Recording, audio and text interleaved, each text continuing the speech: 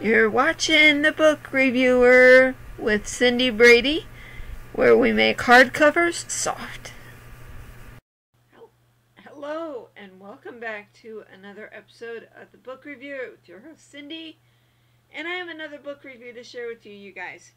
So, if you guys have been seeing me for the past week or two, you know that I am doing a mini-series by Kate Cleese, and it is called 43 Old Cemetery Road.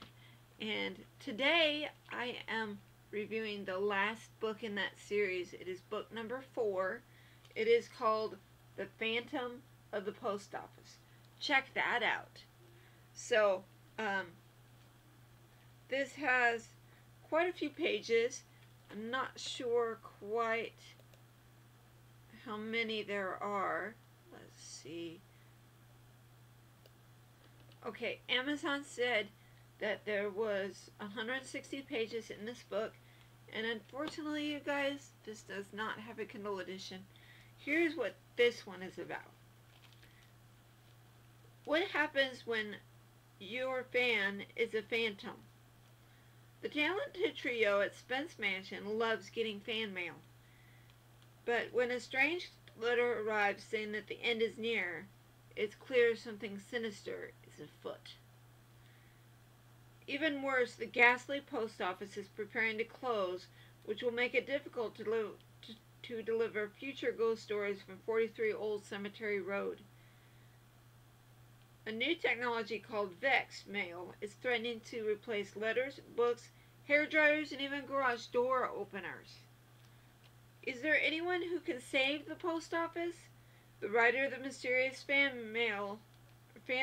letter just might try, but he could end up striking down Ghastly's beloved ghostwriter in the process. 11-year-old Seymour Hope and his new friend Wi-Fi must solve these post-mortem mysteries before it's too late. So this was a great book. As you guys know, there's 11-year-old Seymour and his excuse me, his mom is a ghost called Olive Spence, and there is a Mr. Grumpy, which is kind of fitting because he is always kind of grumpy. So what does this mean? This means that this is a great book. This is the last in the series. So,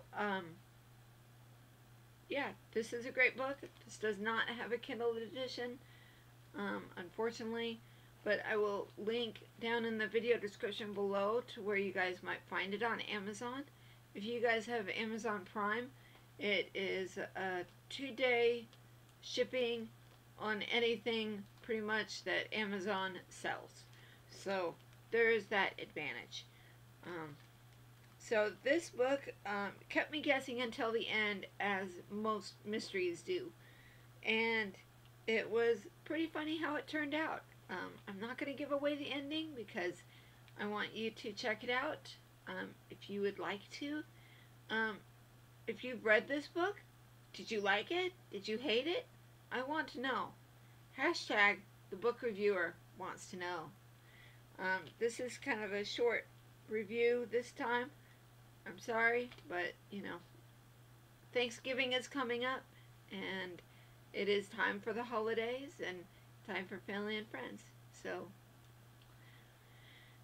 I will do as I've done with all of my other book series, I will do a review on this mini-series that I've been doing. And that should be up either tomorrow or next week. Alright. Thanks you guys. Thanks for watching. Thanks for subscribing. Keep reading. Don't stop believing.